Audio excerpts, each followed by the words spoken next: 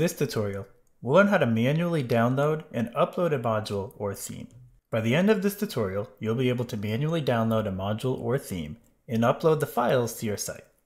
If the website or Drush methods for installing or updating a module or theme do not work, or if you are placing a custom written module or theme, you'll need to use this process. Before you get started with this tutorial, you want to make sure that you know what modules are and how to find them, or that if you're installing a theme, that you know what themes are and how to find those. See the written version of this tutorial for links to each of these prerequisite tutorials. If you're installing a module or theme from Drupal.org, follow the downloading instructions, and then the uploading and unpacking instructions.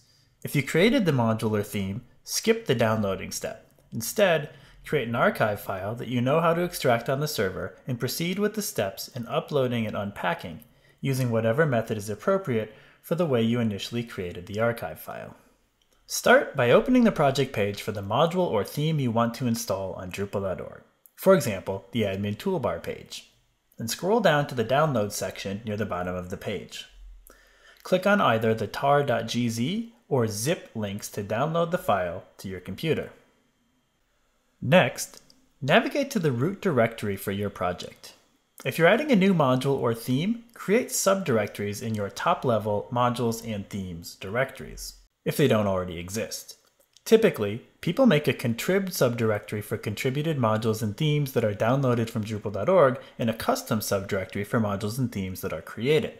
If you replace an existing module or theme with an updated version, put the site into maintenance mode before doing this. Then, if you replace an existing module or theme with an updated version, find and delete all the existing files and directories for the existing module or theme first. Modules are normally located in directories under the top-level Modules directory, and themes are located under the top-level Themes directory.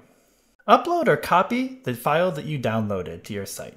Place it in either the same location from which you deleted the directory if you're replacing an existing module or theme, or the appropriate subdirectory of modules or themes if adding a new module or theme. Then extract the file. After the file's been extracted, you can delete the archived version if your extraction tool did not automatically delete it for you. You've now downloaded and unpacked the files required to install the new module. Once you've unpacked it, you can refer to the module or theme installation tutorials to complete the installation or update of the module or theme.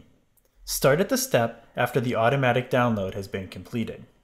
In this tutorial, we looked at how modules and themes are organized within your project, and then we walked through the process of manually downloading a file that contains the archive for the module or themes files, putting into the appropriate directory for your project, and unpacking it so that it can be installed.